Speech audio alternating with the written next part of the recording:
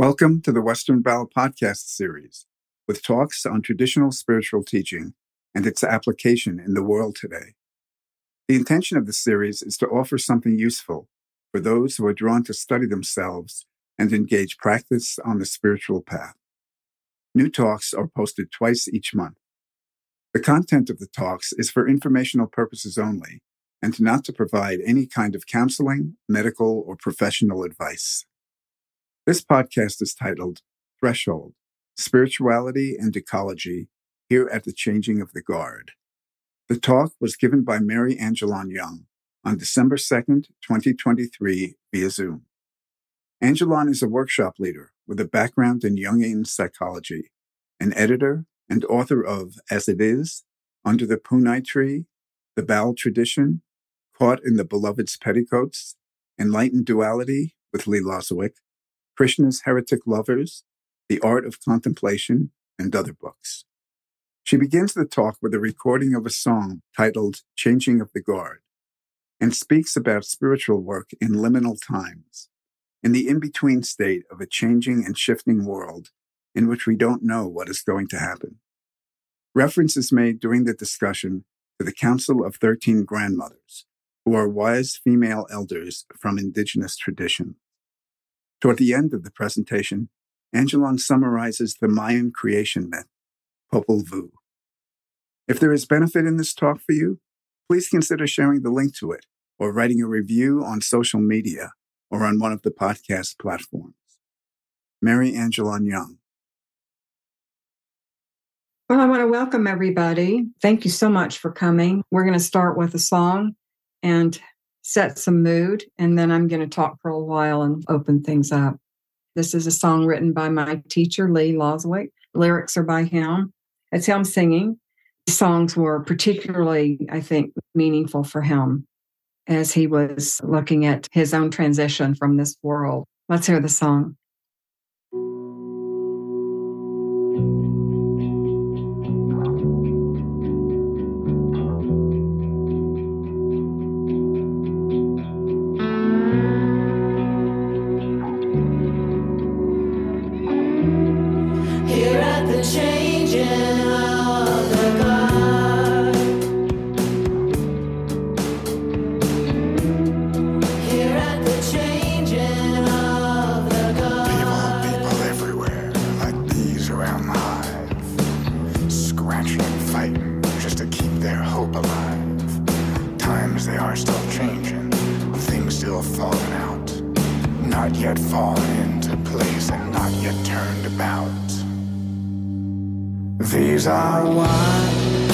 These are wild times. Here at the changing of these are wild times. Here at the changing of these are wild times. Here at the changing of the guard.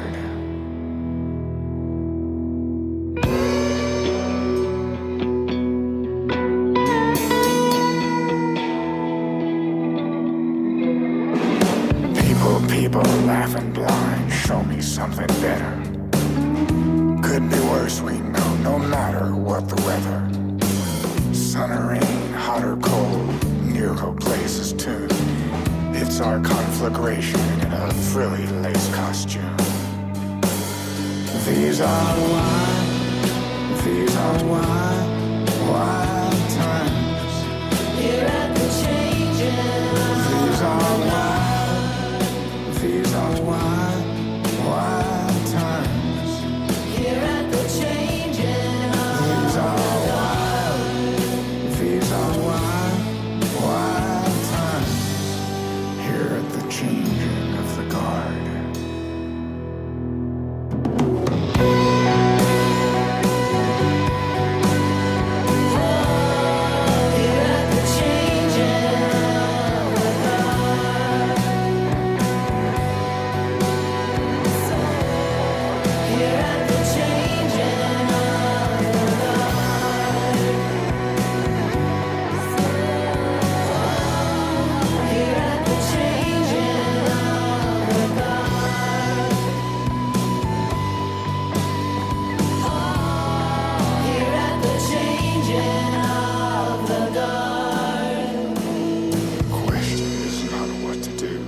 how it all came down. Do we even see it clear? Do we know what's coming around? Are we rushing headlong to the slaughter palace, thinking it's paradise and that we found the chalice? These are wild times. Here at the changing of These are wild times.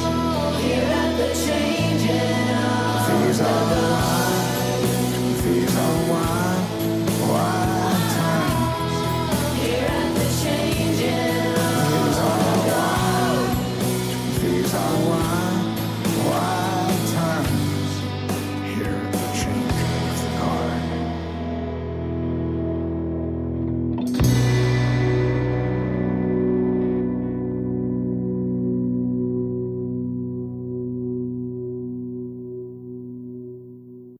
That's a very strong song that we just listened to. Certainly, Lee, my teacher, mentor, and guru, saw our times very clearly, even back in the 70s, as did a lot of us, including me. In 1972, 73, out in the outback, the wilderness of the Ozark Mountains, I just didn't see things continuing the way they were. I felt like many in my generation that the infrastructures were going to all fall apart, and we needed to find a way to survive that or to find a sustainable way to live. And of course, that evolved over the next 50 years for me into a deepening on the spiritual path, and that, of course, being where we find what is sustainable. And that's really what this talk is about, the intersection between spirituality, ecology, and culture in these wild, wild times. So I want to begin with saying, what do I mean by culture? Because if we look at the definition of culture, it's the art, beliefs, the products of society, the philosophy, the thought of human beings, things that human beings create, the attitudes, and all of that. It's a big, big subject. It's a big milieu that we live in. It's what we're living in. Here we are in it. We're immersed in it. And spirituality, I think we all know what is meant by that. If we're here at this podcast, we know in general what is meant by that. Ecology, the relationship between organisms and their environment. So there's so much to be said on these subjects. And I am not a scientist. I'm taking a very specific point of view tonight. I'm going to go through the doorway of tantra and some of the other spiritual practices and teachings that I've engaged over a lot of years and decades, and the ways that I'm synthesizing those and putting those together and finding the ground that I need to walk on in these wild times and in these days. And they are very liminal times. And we hear this word a lot right now. If we're listening at all to the visionaries and just ordinary people who are expressing what's going on for us, we know that we are in the in-between. It's a really changing and shifting world, and all of the old forms, cultural, religious, social, all of it, the earth herself, everything is shifting and it's changing, and we don't know what's going to happen. So I find myself starting talks with that a lot, whether it's a workshop or a talk on Zoom or something, because I have a commitment to how can we live with reality as it is? How can we live with what is and find the golden thread through that, which has become a real primary metaphor for me? And how do we find reality in a world that is so predominantly unreal, even with the onset of AI and more technology, which has tremendous potential to benefit humanity and tremendous potential to not benefit humanity at all, but to be disastrous. So how do we find what is real? And how do we learn to live in that? How do we live with reality? So the world has changed, and it's not going to be the same. And I think many people are beginning to understand that as the pandemic brought home to us and revealed, just bared the truth of so many things that had been swept under the carpet or we were not paying attention to collectively. Maybe individuals were, but collectively, things have changed and they're not going back to the old way. And the old way wasn't working anyway. It was riddled with denial and selfishness and greed and bigotry, and all of the things that we deal with as human beings. When I think about this intersection of spirituality, ecology, and culture, how am I relating with the earth? How am I relating with human culture in the world? How am I relating with the culture inside of me? Because that's really of tremendous interest to me, because we do craft and build a culture within our own inner world, our inner yoga. And that's all a huge part of how we're going to establish ourselves in reality and live with reality, so that, another lyric from Lee, so that we can find the joy in the cracks between our sorrows in these liminal times. And we can find out, we can discover how to live in this in-between, in the in-between. I spent a lot of years in my guru's intimate company, and one of the things that I witnessed him as a human being and as a teacher was his tremendous capacity for change. And he could hold on to something for a very long time, but when it was time to let it go and change it, he did it. And I saw him do this with his teaching. I saw him allow his teaching to flower and unfold and change. Just as one example, back in the 70s and on into the 80s, the word enlightenment, of course, a really popular word, and it's not like he stopped using it completely. He would never use that word in relationship to himself. He would say, my students think I'm enlightened. When he referred to the change that happened for him when he started teaching, he would say the event that catalyzed my teaching work. And he started saying, this isn't about enlightenment. This isn't about enlightenment. If you got it, you wouldn't like it. There's so many things that I witnessed Lee being able to flow with change. I saw him also sometimes fight change. It seems that we human beings, we need to let things ripen all the way. Our karmas have to ripen until finally we're ready to let go and let the river flow and let the change happen. So this capacity to be able to change and to recognize in ourselves when change is necessary, the part that we as individuals can do to help the world, the anima mundi, the world soul, what we can do to help that is that we start changing.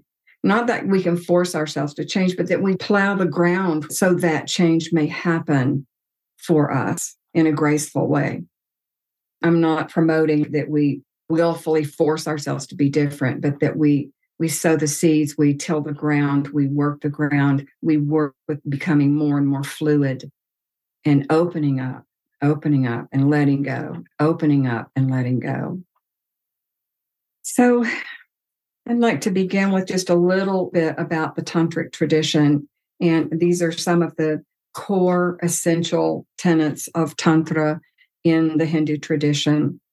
I mean, there's a lot that could be said. We could give hours and hours of talks on Tantra and many different perspectives on it. But these are some of the essentials as I've synthesized them and integrated them over years of working with those principles actively in the inner yoga and creation of inner culture that I'm talking about. It's necessary for us and is becoming more and more vitally crucial for us as we go deeper into wild times. So, of course, right up at the top of the list of core essential tantric practices is non-rejection. And so one way of understanding non-rejection is that we don't turn a blind eye to anything. We face what it is. We take what is arising as our path. And so when we're saying no to the thing that might be happening for us that's very difficult and very painful, we work with the no.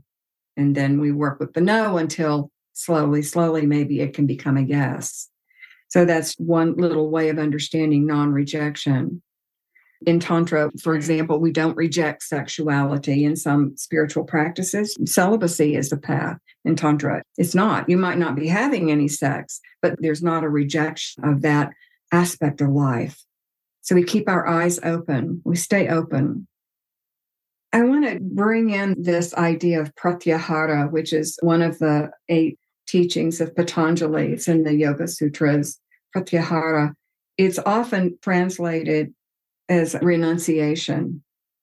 But having worked with this a lot for many years, my personal experience is very connected to letting go of identifications, of freeing ourselves. We're going to get back to this in just a minute. Freeing ourselves from identifications and deep, deep attachments, including the spiritual ones. Because one of the things that I hear happening from many of my friends, and I hear not only people who are, say, in my Sangha, but in other walks of life or in other traditions, saying that even the practices that they have done or that I have done for decades of time that were sacred and completely vital and precious and immensely important, of profound importance for years, that in some kind of way they're not sufficing. And that comes back to this thing, this willingness to change and this willingness to understand that the spiritual path is a living stream that we enter into. And it will take us and it will keep changing and it will change the face of what we need. It will give us different challenges at different times. And that may mean that a time comes when this practice that we've done for many years, it's not sufficing for us. It's not providing the nourishment and the inner generation of self-sustaining spiritual awareness, even just keeping us aware to what's going on. It's not providing ground for us. It's not that we necessarily give it up completely, but maybe something else is needed. So we're responding to the need of what's present right now, not what was in the past. Which kind of brings us to this tantric practice of the in-between. My ancestors were Celts, and I'm so happy about that. I'm glad that I had some ancestors somewhere way back there who were wild, completely wild. So one of the big teachings in Celtic spirituality is this living in the in-between, and that's the liminal state. So Tantra is teaching us, and not only tantric practice, but I would say all spiritual practice is going to lead us sooner or later to the in-between, to this state that's between, that's liminal, that we don't know. We don't know what's going to happen. And we're also in between duality and non-duality, being able to have our awareness present in both non-duality and duality in the moment. We know that oneness is true, and yet our attention needs to be free and available in this world of manifestation and of polarities. So the in-between and threshold practice, liminal practice, we cultivate an inner culture of that. The more we do that, the more we're going to be able to bear the onslaught of what is happening in the world and the suffering that's going on in the world. And that's a huge, huge part of spiritual practice. The Buddhists have this beautiful word, bodhisattva, the bodhisattva practice, and bodhicitta, loving awareness of what's going on in the world.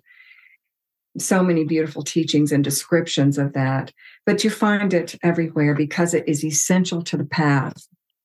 So that, living with reality as it is, living in the in-between.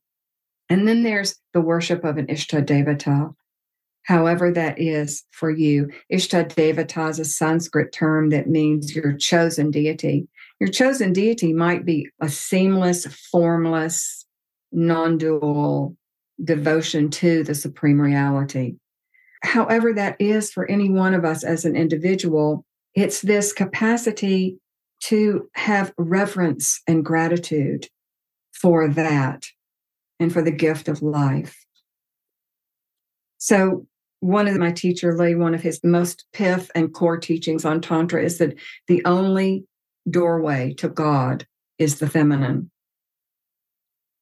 Just recently published in our ashram journal, Sahaja, a transcript of Lee giving this teaching. The only doorway to God is the feminine.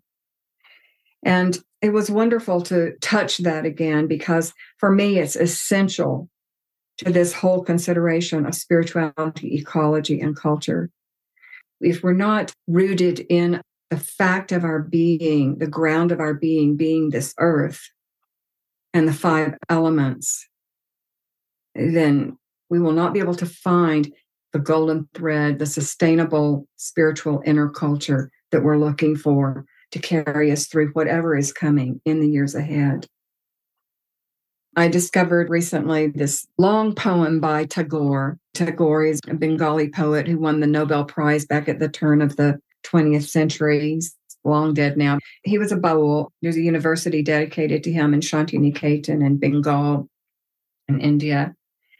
And there's 280, I think, couplets. And I fell in love with them. So I'm going to read a couple off and on during this talk. Here's one from Tagore. My heart beats her waves at the shore of the world and writes it upon her signature in tears with the words, I love thee. Because the deeper we go into the spiritual path, the more our hearts become broken and the more we recognize our love for everything, for the world, for the suffering in the world, for the trees, for the animals, for the oceans, for every single thing.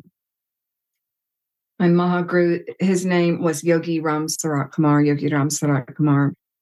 He died in 2001. And we were celebrating what would have been his 105th birthday yesterday. And we were watching a video in which someone who was very close to him, Kaylor Wadlington, was remembering a time when Yogi Ram Sarat Kumar had said to him, if you do your sadhana only for yourself, it is not a true sadhana. You must do your sadhana for the whole world. Then it is a true and virtuous sadhana. And of course, he made many, many such statements. So for me, at the center and the depth of that statement is this love of the world, this recognition of the beauty and the sweetness, and also the heartbreak that we have. Tagore says, through the sadness of all things, I hear the crooning of the eternal mother. So I'm going to go into something a little bit different here.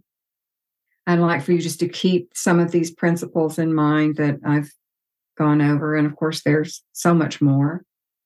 And also this teaching that the only doorway to God, the supreme reality, to self-realization, whatever kind of words we want to put on our spiritual aspiration, whatever terms you like to use, that the path to that is a feminine path.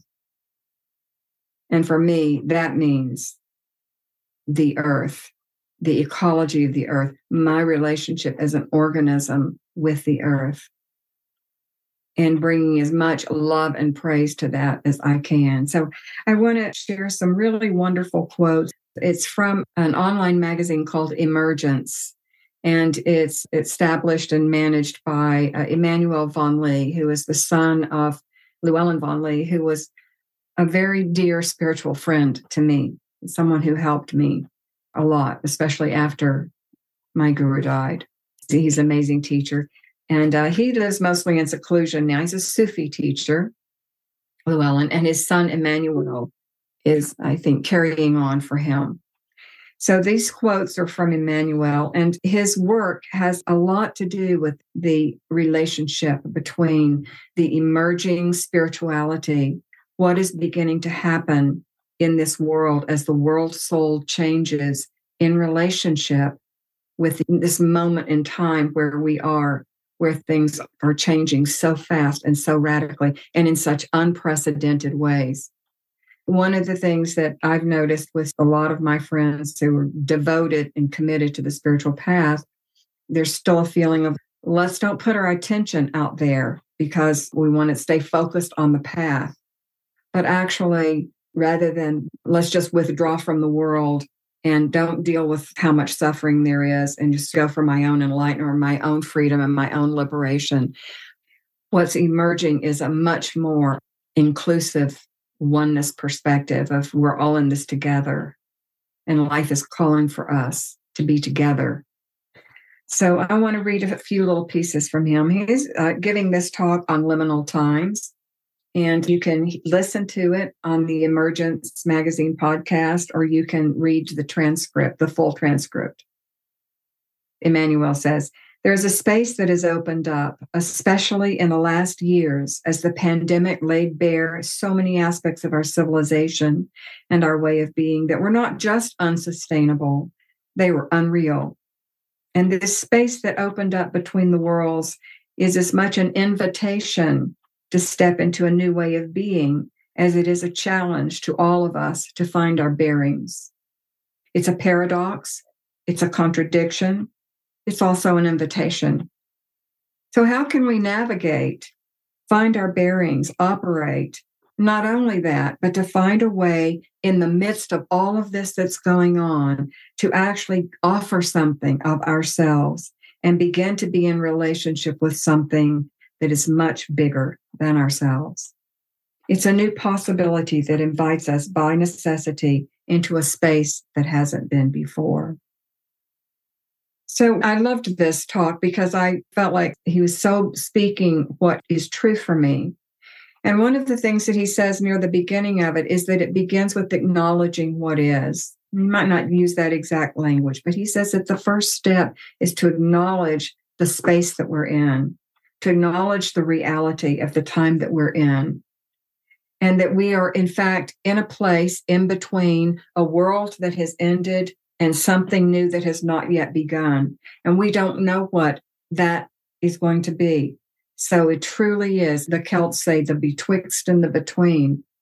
And in Tantra, this is essentially important. I love to say this. I love this. I love the metaphor and the earthiness of this, that it's said in Tantra that you should always do our practice, our meditation or our contemplation or our chanting or whatever we're doing as a practice, do it at dawn and dusk, at the in-between times. Do it at the shore of the ocean where the water meets the sand, because those are power places and power times. The in-between is powerful, which means we have an opportunity right now.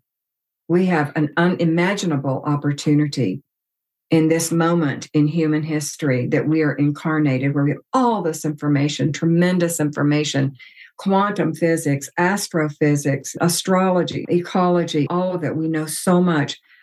It's at our fingertips. We have endless access to spiritual traditions and deep inner teachings. We have so much available to us.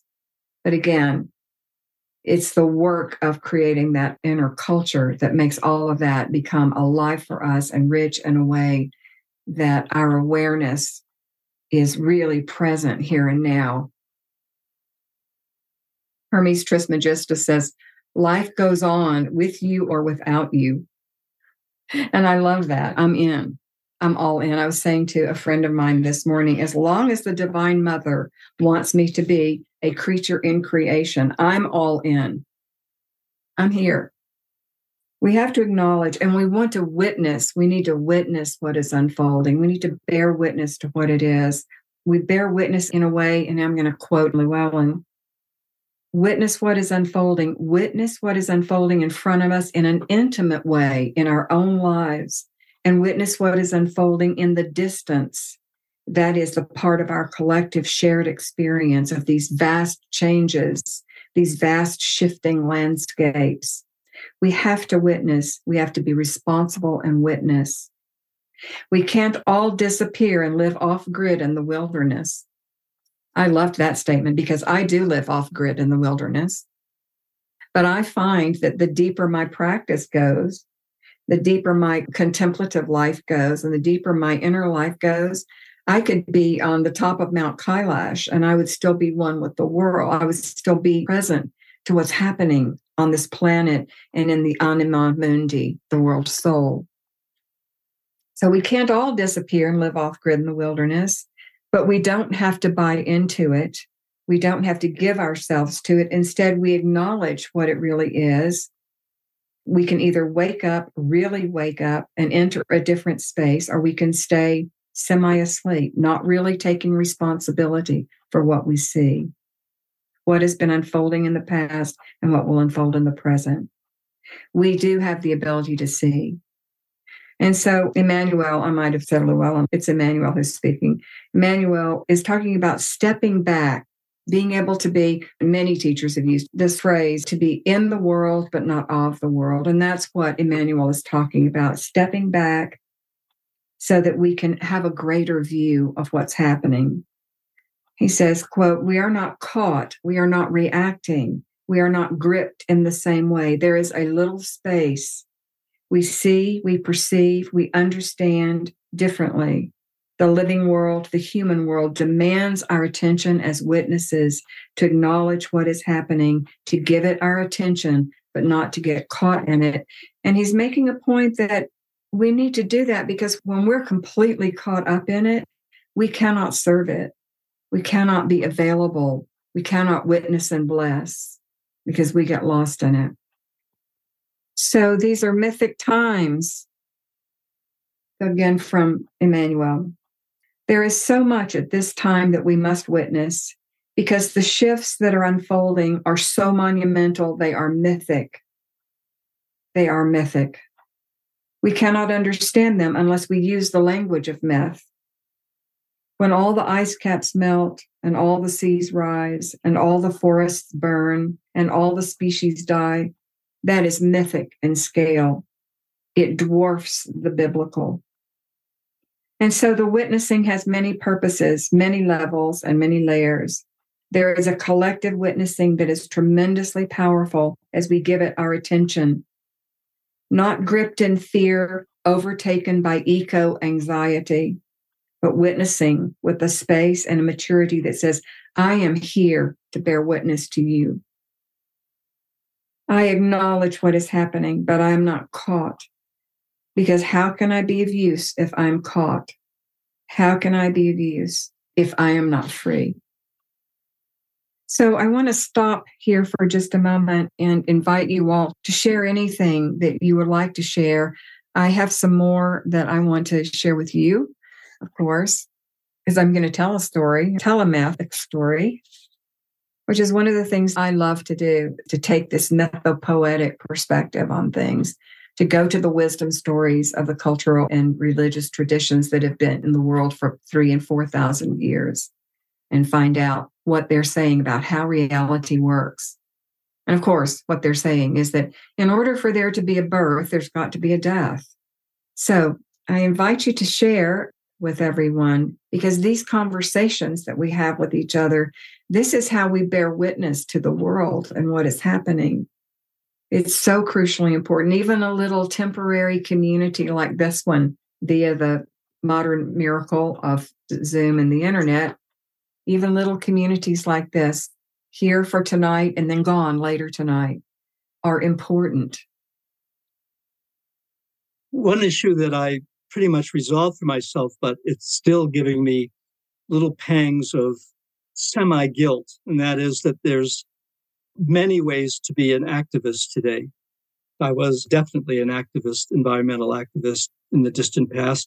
And even now, I belong to one or two organizations and I get their mailings, protect this, protect that.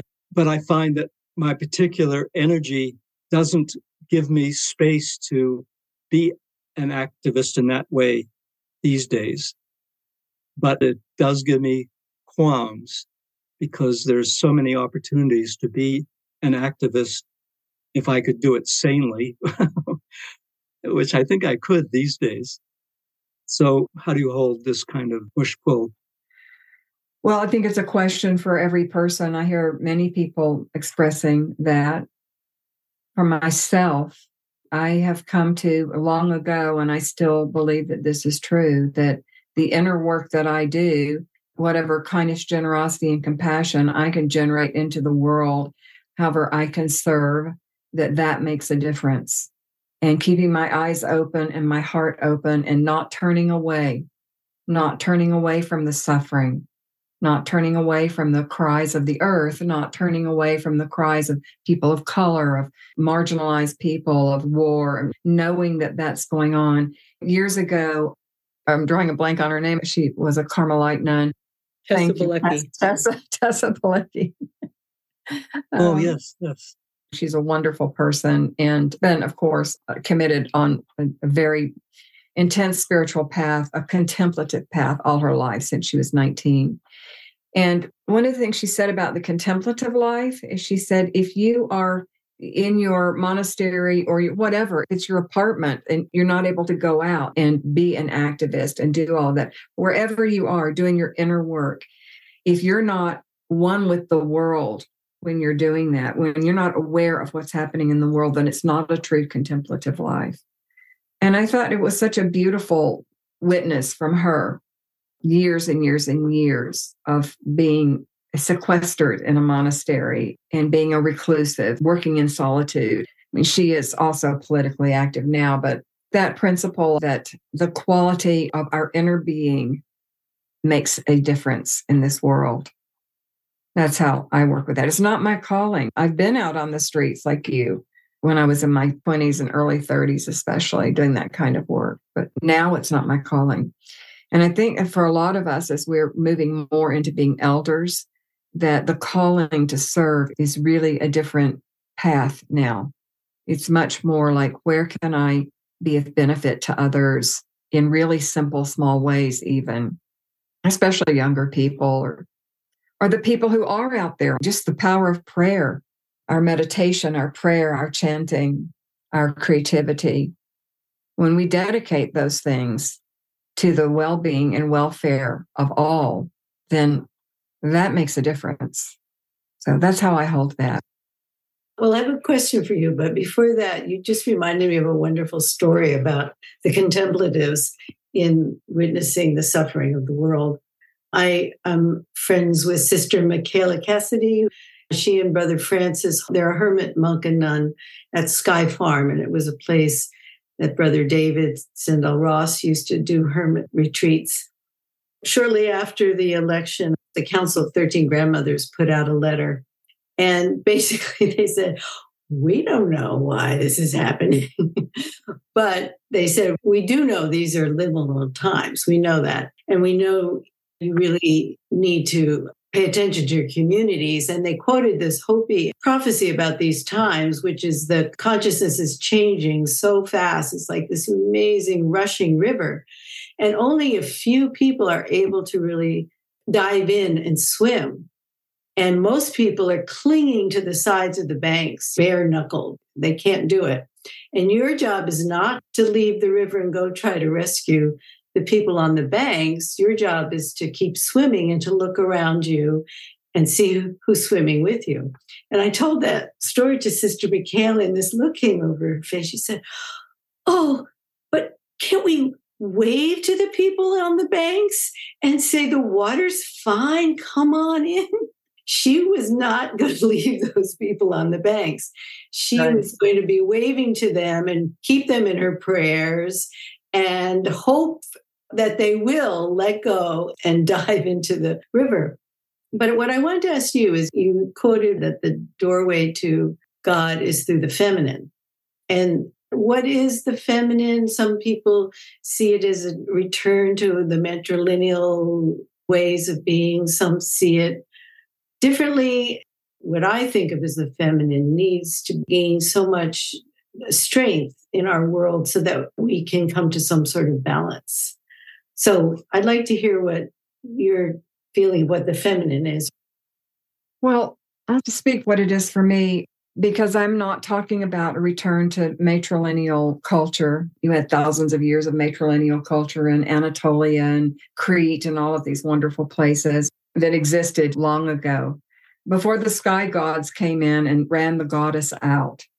And so there's a lot that can be said on that subject. And we don't have time to go there tonight. But I'm talking about a quality of being that is inside every one of us. And it does not matter what the gender of our body is at all. You know, for the Bauls of Bengal, this is so essential to their tantric teaching. Everybody has to become Radha in relationship to Krishna amongst the Bauls. So Radha is the feminine side. And the symbolic image of this beautiful woman is used for Radha. And Krishna is the masculine. But there are two pairs of opposites. So we could look at it as logic and intuition. Those are both good things. We need both of them, right?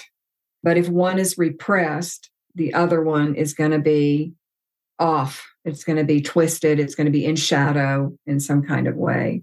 So what you were saying about bringing back a balance, not that it's ever going to be equal. It's not like that. It's a flow. It's an interaction. It's a yin yang. It's the dance of life, really. But it is so out of balance now. But, you know, one of the ways that I understand the feminine also is that the feminine is this mystery. is this capacity to be in the liminal, to be in the in-between, to be in the I don't know, and to actually to have this deep instinctive trust of the processes of life, which includes death, which includes all of the breakdown, things ripen and ripen and ripen, and then finally the fruit falls from the vine and rots on the ground, and the seeds go in, and then another generation. And we know the metaphors. The metaphors are great. If we would really take them to heart, it would be pretty wonderful for us. I tend to take a Western view of the feminine and masculine. It's a little different in Tibetan Buddhism because the feminine side in Tibetan Buddhism tends to be like cutting through, intense, wild, and passionate. And the masculine is the compassion and kindness.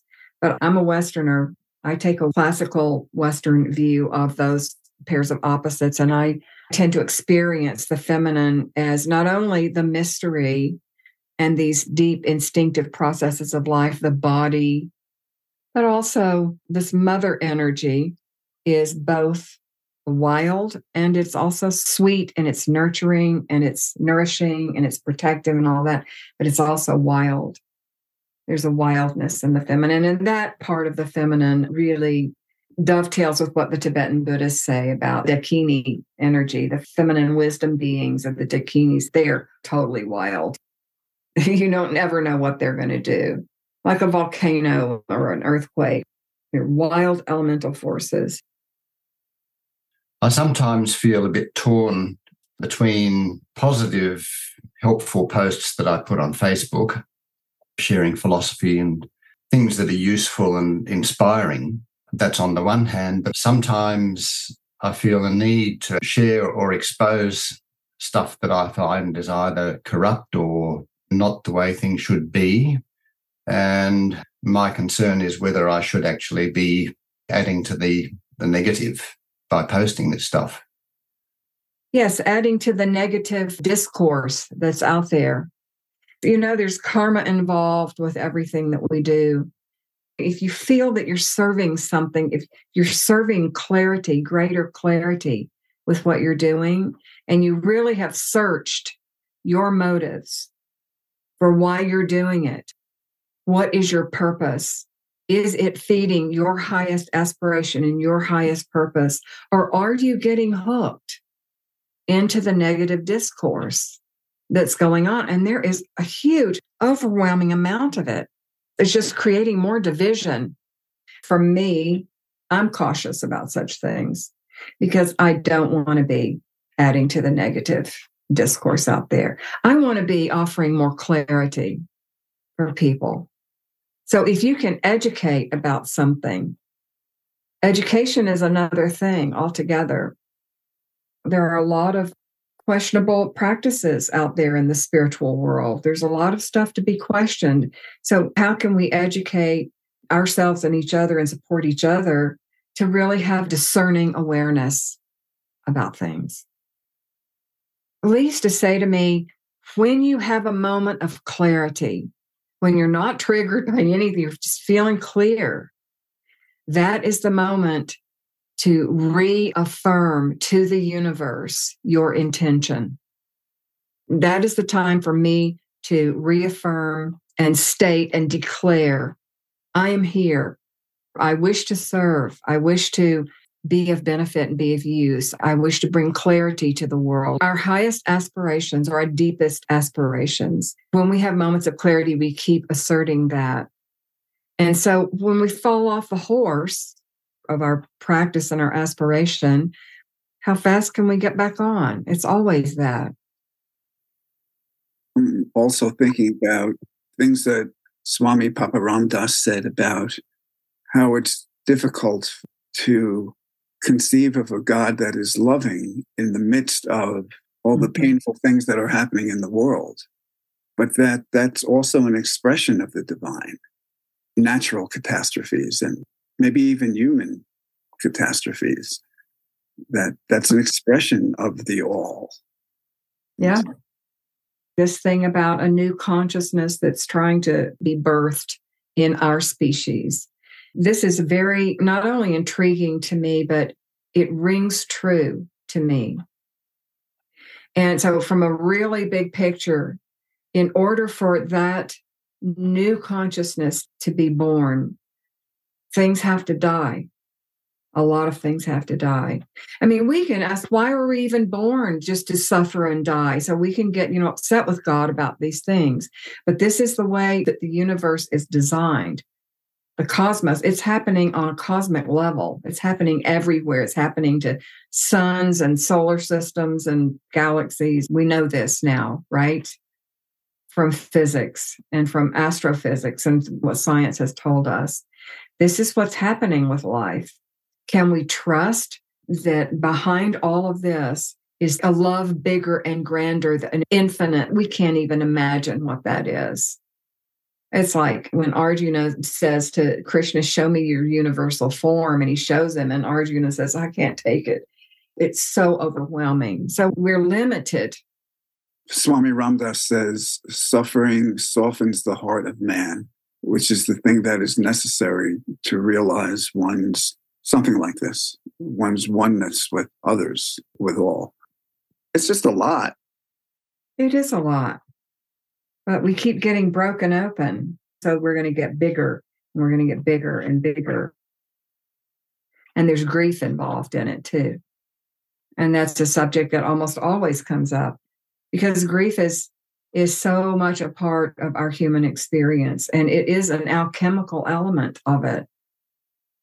And so all of these, our doubts, our darkest hours, our midnight oracles, I like to call them, waking up at 3 or 4 in the morning. Okay. What is the midnight oracle saying to me? I say midnight oracle, I'm speaking metaphorically because that thing can happen any time of the 24 hours. But it's probably at its most stark when it's about 4 in the morning or midnight or 2 in the morning when we've been asleep for a while. The deep, deep, deep self in us is saying, wake up, wake up. Wake up. Ladies to say, get with the program. Well, what is the program? The program is death and birth and death and birth and death and birth and becoming. And here we go. At some point, the more we work the ground of all of this, the more heartbroken we become and the more grief we're willing to feel, the more love and joy begins to bubble up in the cracks between our sorrows of all of this, And we begin to praise.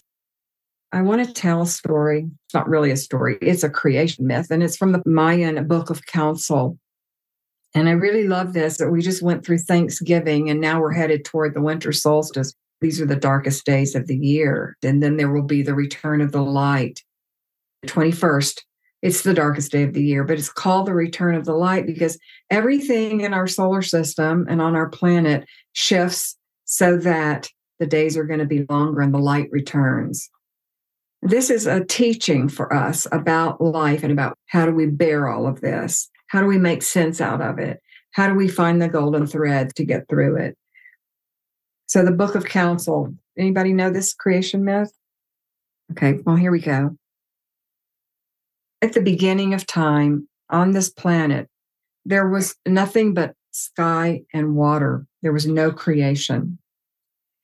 And there was a team of deities called the Great Knowers, and they're the ones who were making this whole creation happen. They made the earth happen, and they made the waters in the sky happen. The sovereign feathered serpent, who was one of the great Mayan deities, was existing in the vast waters of the world. But there were no landforms, no valleys, no plains, no mountains, no plants, no animals. So of the great knowers, there was this group of three, of course, always being a really important number in all myths and stories and in most great spiritual traditions. There's 3. The 3 of them were known as Heart of Heaven. Individually, their names were Hurricane, which is what we know today as Hurricane, Newborn Thunderbolt, and Sudden Thunderbolt. That's Heart of Heaven. This is all symbolic language. One of the ways that we can play with a myth and work with a myth and deepen into a myth is just let every part of it be a part of us even. So, but back to the story. So, Heart of Heaven decides to come down and speak with Sovereign Feathered Serpent. And they say, we are curious. We are curious about creation. We wonder what the dawn will look like, and we wonder what the colors of the dusk will be. And we're so curious and so full of wonder about all of this, Heart of Heaven said, that they begin to imagine, and they imagine. And as they imagine, mountains, plains, valleys, trees, plants, flowers, animals, clouds, rain, everything happens. And that's their first creation. And they look around, and Heart of Heaven says, this is good. But something is missing. Something is still missing. None of these creatures even know that we're here. So they decide that they're going to do some more imagining. Because what they're really craving is they're craving for their creation and all of their creatures to have a sense of wonder at the fact that they've been created and to have gratitude for the gift of their existence. And so Heart of Heaven, Hurricane, Newborn Thunderbolt, and Sudden Thunderbolt, they set about creating a second time. And this time they create beings, they create people, human beings, sort of, but they're out of mud. And they go, oh, this is pretty good. But then when the rains come, when the storm hits, the mud people just melt. They just can't stand up. They just can't keep their form at all. So they melt back into the earth. So Heart of Heaven looks around and says, okay, let's try again. We believe that this creation can happen. We're curious, and we're going to imagine the next creatures. And the next creatures that they imagine, the people, are made out of sticks. And that seems pretty good. And the stick people are able to make things and fashion things, and they have even technologies, and that's kind of cool. But they're also very rigid, and they're hard-hearted, and they're wooden, and they're obstinate. And they're not open to the world around them or the creatures of the world. So the animals rebelled against them and their technologies, and it becomes very clear that all of creation was starting to speak out against them. Even the things that the stick people had made were turning against them. So Heart of Heaven looked at them and said, this isn't it either. We need to keep imagining. So let's imagine another creation. So this is their third one. And they take from corn and they make the people. This is their third creation of people. They make them from corn. And so the corn people are actually really amazing. They're able to do all kinds of things. And not only can they do all kinds of things, they're aware of the world around them, and they express gratitude and praise. And they actually can recognize Heart of Heaven and even the old knowers, all of the knowers, the great knowers. So it seems as if the project of creation is complete, because finally the created people can offer praise and gratitude to Heart of Heaven and the knowers. But another problem arises. And, there's always a problem, because problems seem to keep creation going. So another problem arises, and the great knowers come to Heart of Heaven, and they say, this isn't working for us because you gave those people too many gifts, and now they think they're as good as we are. And that's not good. We can't have that. Some of us Westerners will remember, as an aside here in the story, this Greek god Prometheus, who takes fire to humanity.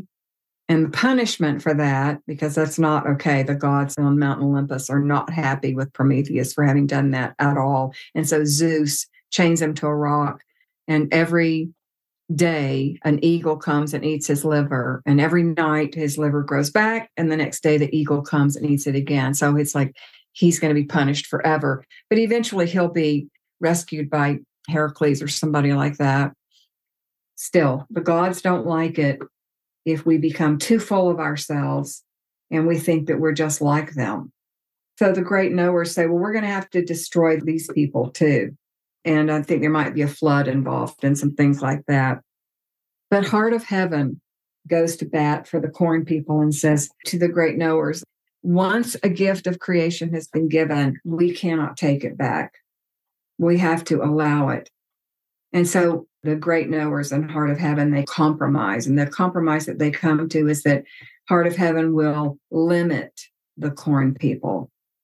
The corn people still have many, many gifts, and they have that essential spark of oneness and their capacity for wonder and joy and praise at the beauty of creation, but they are limited. So that is the essence. If you ever read the Popol Vuh, you'll see that it's very complicated, long stories with a whole bunch of tangents and many other characters. But that's in a nutshell what that particular myth is telling us. And it's telling us a lot of different things, of course. It's telling us about how important imagination is and being curious and to keep going, persevere. Heart of Heaven doesn't stop just because maybe the first several efforts aren't exactly what Heart of Heaven wanted. Heart of Heaven keeps working with the creation. But limitation is a part of it. And it's interesting in that story, in that creation myth, that the Mayan wise people, like those who wrote the Vedas and all of the great seers of the world over thousands of years of time, they saw that that which has created us really wants us to look back on our Creator with gratitude and praise and in wonder and in awe. Even at the fact of all of the death that happens, after death always comes a birth. So at this time, when something new is trying to be born out of the ashes and the confusion and the doubt and the wild, wild, wild times, here we are in the in-between, the old and the new. It's very important for us to look for a mythic perspective, to look for a big picture of what's going on. And I find it so helpful to look at nature. What's nature doing? How's it working? How does this work? That is a big part of the gift of this interface between spirituality and ecology that's been growing for quite a few decades now. And I wanted to take a little short dive into it tonight and offer my appreciation for it. It means a lot to me personally. It's gotten me through some hard times, being able to look with these new eyes in lots of different kinds of ways, and to be able to understand that everything is changing, including me. So any last moment questions or comment? I was really taken by the reference to Llewellyn Vaughan Lee and his son Emmanuel. Particularly, this is another of these instances of synchronicity for me, because I've been reading a book by Llewellyn called For Love of the Real. Can I read about 6 lines of the introduction? Sure. So it's called Before the Beginning. Before the beginning, where there is neither form nor emptiness, neither existence nor non-existence, is the real. Inaccessible, unknowable, the real craved to know itself, to love itself, to reveal itself.